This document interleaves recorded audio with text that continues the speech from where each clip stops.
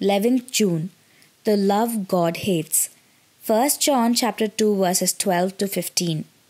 Do not love the world or anything in the world.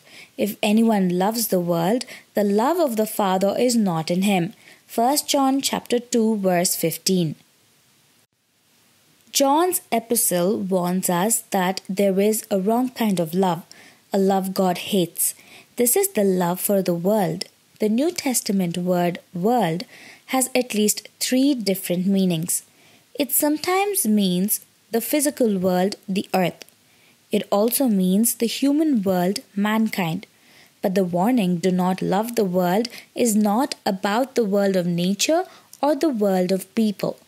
This world, named here as our enemy, is an invisible spiritual system opposed to God and Christ. The world in the Bible is Satan's system for opposing the work of Christ on earth. It is the very opposite of what is godly. 1 John chapter 2 verse 16, and holy and spiritual. Believers are somewhat like scuba divers.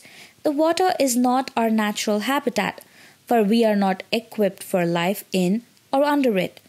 When we go underwater, we have to take special equipment with us so that we can breathe.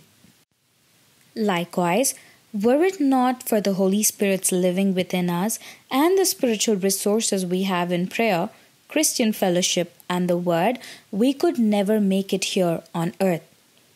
Something to ponder.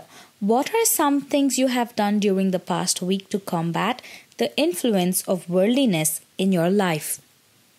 Amen.